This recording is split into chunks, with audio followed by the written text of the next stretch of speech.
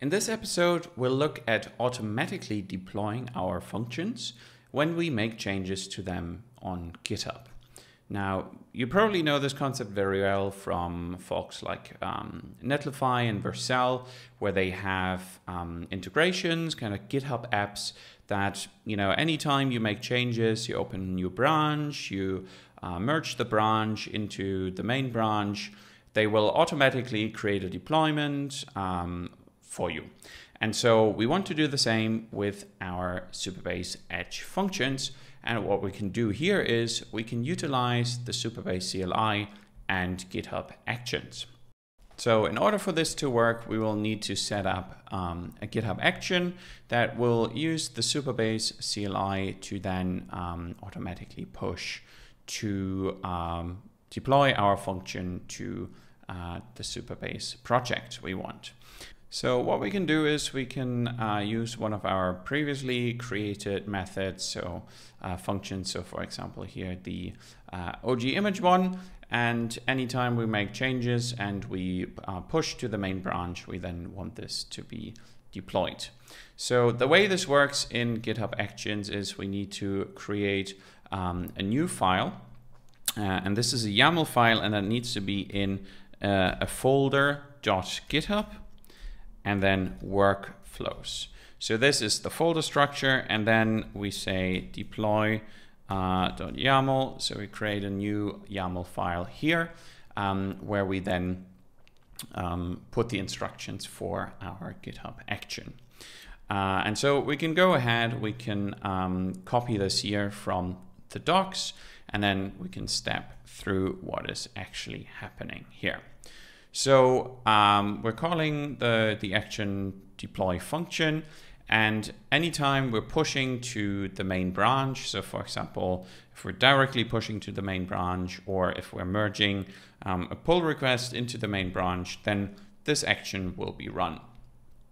And in order for this to work, in order for the GitHub action to be able to deploy on our behalf, we will need to create a Supabase access token.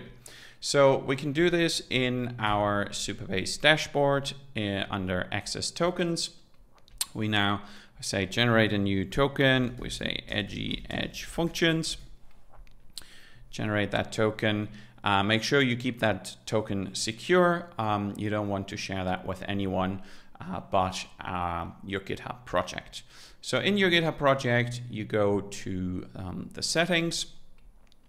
And here within actions, actually within secrets, we can select actions, and then we can set up a new repository secret. So in our flow here, we called it Supabase access token. So we'll paste in our access token, and then the name is Supabase access token. So we're adding that secret. And then in the next step, our project ID is not secret, so that is kind of public knowledge. For example, it's part of our Supabase URL anyway. So we can just take that and we can put it in here into our YAML file. Obviously, you could also put it into a secret if you wanted to. Then you wouldn't need to change it. If you were using it for a different project, you could just update the secret in GitHub. And then Supabase functions deploy our function name. Obviously, we could also put that into a variable, but we'll just say here our OG image function that we created in the past, and we're passing in the project ID for deployment. And that's it. So we're using here a GitHub action from the marketplace. We're using the Supabase setup CLI action, and that what it does is it sets up the Supabase CLI and runs kind of the whole stack for us that is needed to actually do the deployment. We can also use this for migrations. There is a really great guide on this.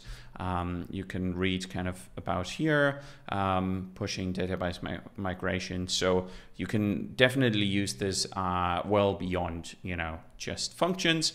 But here we're working with Edgy Edge Functions. So we'll do that. We'll deploy our function changes to OG image.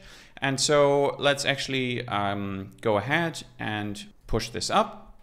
So we're just going to say feature add GitHub action.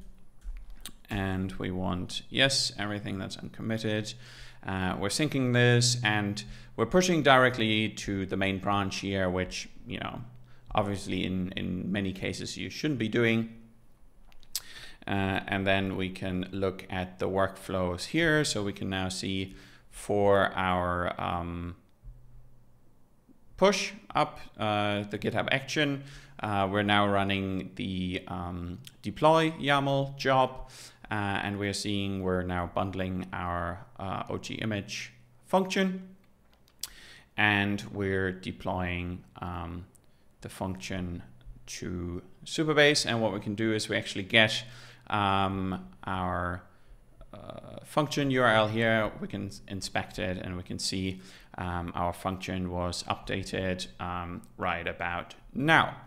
And we can open this up here and see, okay, our function says hello OG image.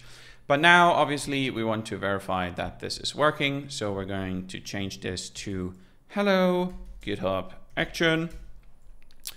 Give that a save. So now we have a change here. So we're going to say chore update function. And, you know, previously we would have to have run kind of our Supabase functions deploy from here.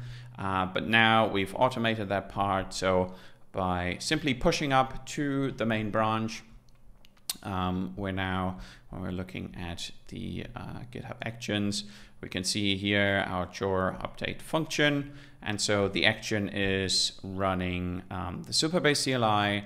It is, again, bundling our function, and it is pushing this up to our Supabase project. So now, if everything worked as it should have, and here we did unfortunately do an error. If you can guess it, we forgot that this should be a publicly exposed function. So actually what we need is we need to add the correct no verify JWT flag. So we need to, this is a fix, make function public, and let's push this up. And so now we have fixed our deploy.yaml, but as you saw, actually it worked correctly. It did deploy the function and it locked it down. So by default in Supabase, functions require a JWT header, but if we want to make the function publicly accessible, then we need to pass this no verify JWT flag. Okay, let's go back, see if we have another function here. Oh, the fix is already out. So if we now reload this, hello GitHub action. And there we are. We now automated our function deployment via GitHub Actions. So thanks so much for tuning in and see you next week.